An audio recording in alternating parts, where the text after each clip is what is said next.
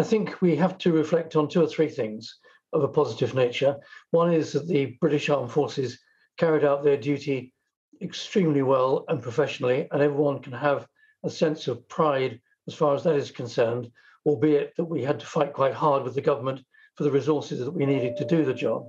And I think, secondly, we need to reflect on, notwithstanding what's happened in the last few days, but that over the previous 5, 10, 15 years, we have helped transform the then Afghan society, make it more progressive, give women a proper place in that society, and allow girls to be educated, none of which was going on under the Taliban. Now, I know that that is being swept away, but the issue that we have to watch and wait to see what happens is what the Taliban of 2021 looks like, as opposed to the Taliban of 2001. But to the soldier, and I don't know his name, you haven't told me, who lost his legs, all I can say is that his service is extraordinarily valued, and that he did achieve a lot.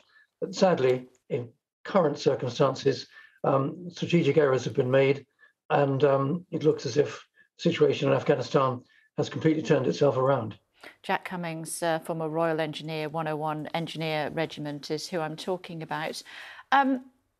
We see the Taliban with their feet up on the presidential desk. We see the Brits and those that worked with us, for us, rushing to the airport to get out of the country as quickly as they can. What sort of message does that send to others around the world that we would try to get into our confidence if we were to find ourselves in another conflict? Well, in the short term, it sends a terrible message. It sends a terrible message about the capability of the United Kingdom. But I think probably transcending that, it sends a terrible message about the degree of influence that the United States can have.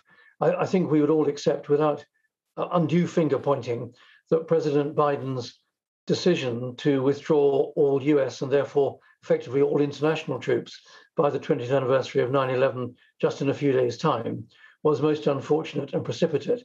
And it is the factor which has caused these circumstances to unfold. But I think there's a wider point. We must have a formal inquiry. We must analyse what happened over the last 20 years, the strategic decision-making, the operational level campaign planning, and what went on the ground, and identify the lessons and learn the lessons, so that if we are going to get involved in another conflict, another counterinsurgency operation in the future, somewhere else in the world, we can do it better, drawing on these unfortunate experiences of Afghanistan. You lost so many men. We lost so many men and women, 459, I think, during the course of the Afghan conflict. How much does it stick in your craw to see the Taliban flag now flying over the British Embassy? Well, it's nothing short of a tragedy. And I feel it very strongly. As you said in your introduction, I was the head of the British Army for 3 years when we first went back into South Afghanistan in 2006. I felt responsible for the soldiers under my command then. I still feel responsible for those soldiers who fought in that campaign now, which is why, instead of giving up and going to play golf and just getting on with being retired, I'm very much engaged in these issues and doing what we can to support our bereaved families, those who have been injured, but also, as I've just said, to make the government look at itself, look in the mirror, have an inquiry, decide what went right, what went wrong, and learn lessons from what went wrong so that we continue to improve and get it right next time. But it takes nothing away, and I've already said that in this conversation. The British soldier, sailor, airman and marine on the ground did everything that was required of them, both in Afghanistan and also in Iraq over the last 20 years. And I have huge admiration for their professionalism. And the country should also salute that professionalism and dedication, even if eventually, strategically, not through our own fault, a tragedy has unfolded in Afghanistan. Can we accept that potentially the Taliban has also changed during those 2 decades and they are now an organisation that we can do business with? Well, I don't know, Kay. I think time is going to have to tell what the Taliban of 2021 looks like compared to the Taliban of 2001. If it's the latter, then I fear for much of civil society in Afghanistan, for women in that society, and for the education of girls in particular.